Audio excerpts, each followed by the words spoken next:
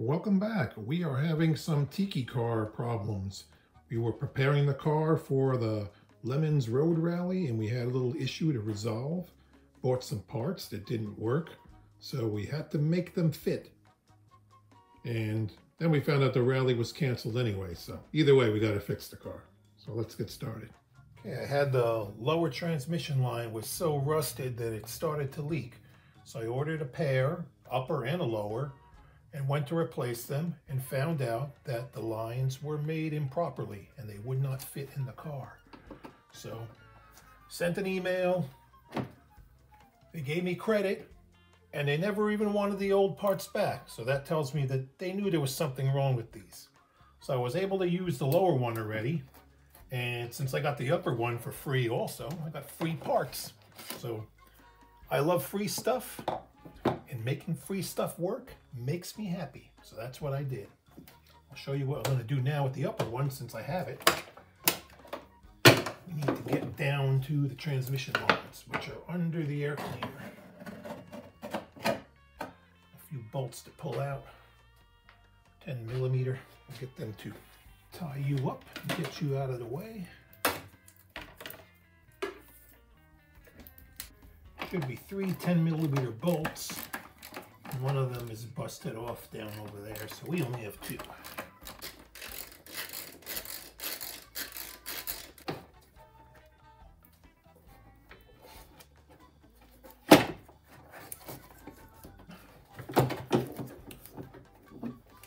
Plug to unplug here, squeeze it, pop it off.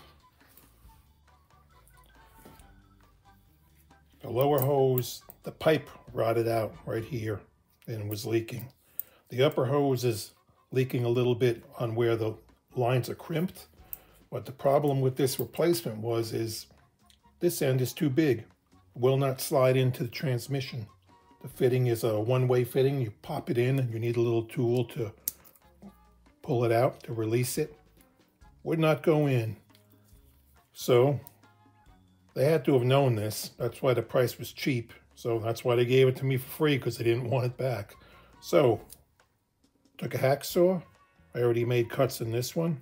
I'm going to peel this back. I'm going to save as much of the hose that I can. I'm going to do the same to the factory end, and I'm going to slide it on and attach it with some hose clamps. Fixed. So got the rusted end replaced. The end in the transmission, and both of them are still good. And free parts to repair your car. Here's where the lines go in. Here's the lower one here with the hose clamps on it. I've had it on there for about a week, working great. And I figured I might as well change the other one too. So the little push-on clip is on there. I already released it. So you push that clip in and then you could slide the line out. I'll take this line off and we're gonna cut this off over here and save that pipe. I got two cuts in here. I would probably say about 90% through. Might go a little bit more. I don't want to try not to nick the hose.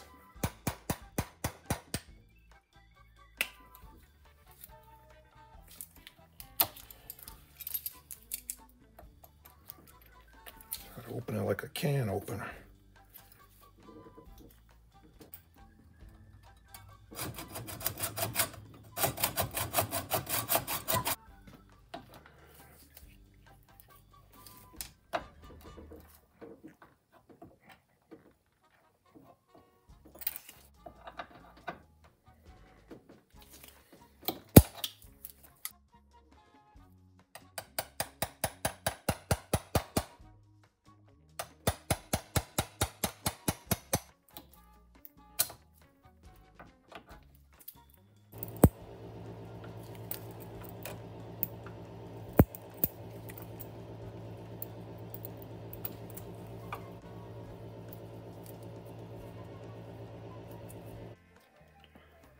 Okay, here's the original one. Now we want to save this end, so I don't care if I cut the rubber hose on this now. And this is actually only crimped with aluminum, so it's actually a lot easier to slice through.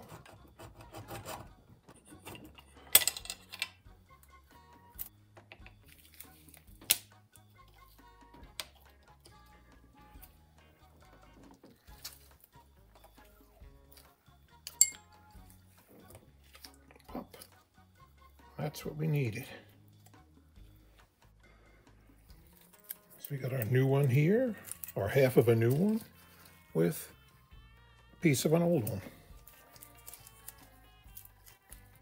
We will slide this on, and we will clamp it. And we will clamp it twice, just to make sure. Overkill.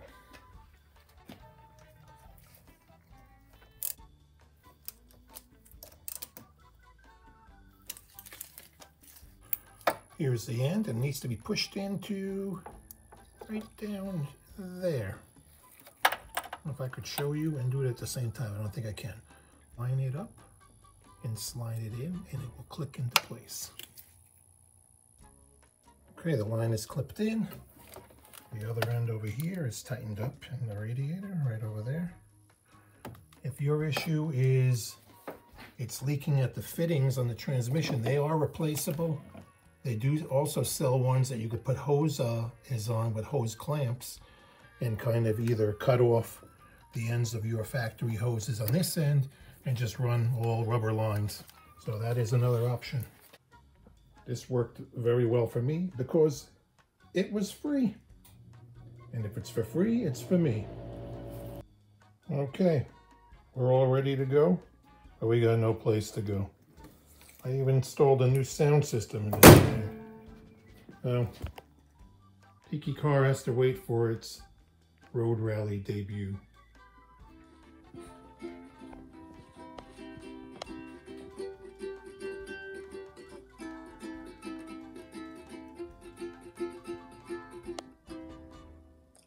Thanks for watching.